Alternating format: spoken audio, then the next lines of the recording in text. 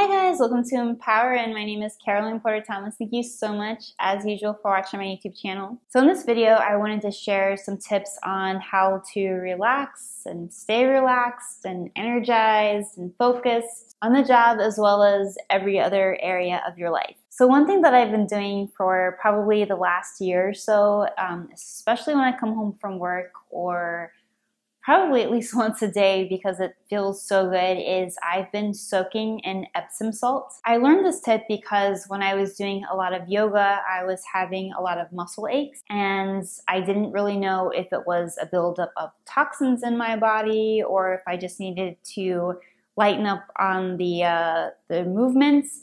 But when I would get to class, there was like nothing that I could do except, push myself as hard as I could. I don't know, it's like, I guess just like my personality.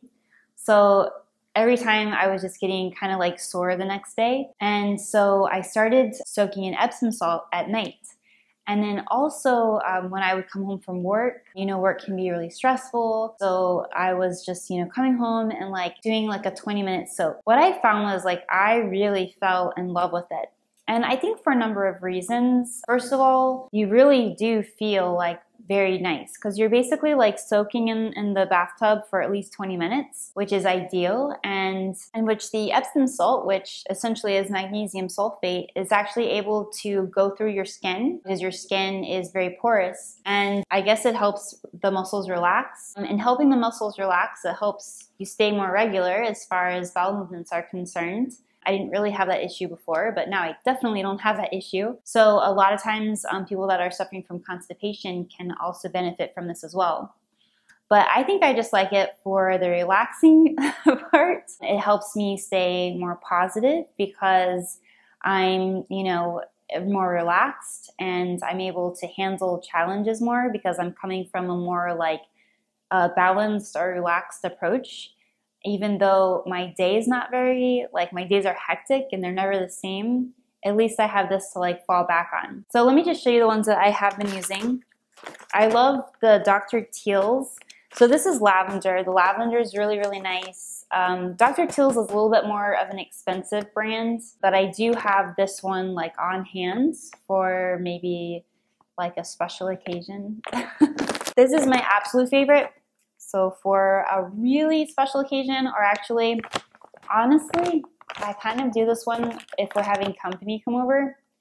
Not like for them, but the thing is, this one is eucalyptus and spearmint. I don't know what they do, but this one smells incredible. And so actually, you know what it smells like? It smells like the ocean flavors for like Yankee Candle or something like that. So that's what it smells like. So if I am having company like the next day or something like that, I'll use this one because then it'll make the whole bathroom smell good. And for some reason, that smell stays, and I love it. So this one I absolutely love. This one, of course, like the other one, same brand, so it's a little bit on the pricier end. This one right here was just a cheap one that I got from Whole Foods. You can probably get a cheap one anywhere, and they probably work just the same. This one is just the magnesium sulfate. It doesn't have anything to have any smell. One thing that I did notice though is I did have a little bit of lavender essential oil, and so I put a few drops of essential oil in the bath water, and I had basically lavender Epsom salt bath. There's a lot of studies that have shown that lavender, it does help you relax. It has some effect on the neurologic system. And then the Epsom salt helps your muscles relax, so essentially you're relaxing your mind and body. So that's it for today for this Motivation Monday. I hope that this tip helps you relax and take into consideration the benefits of an Epsom salt bath. I've been doing it for a while. I'm probably going to continue doing it for a while. And if you do like it, or if you have any questions about it, just let me know, and I will do my best to answer them for you. All right, guys, as usual, I cannot wait to see you in the next Motivation Monday next week. We're going to be talking about ways to stay positive when there's negative people all around you. All right, guys, I can't wait to see you then, and I will talk to you later. Bye.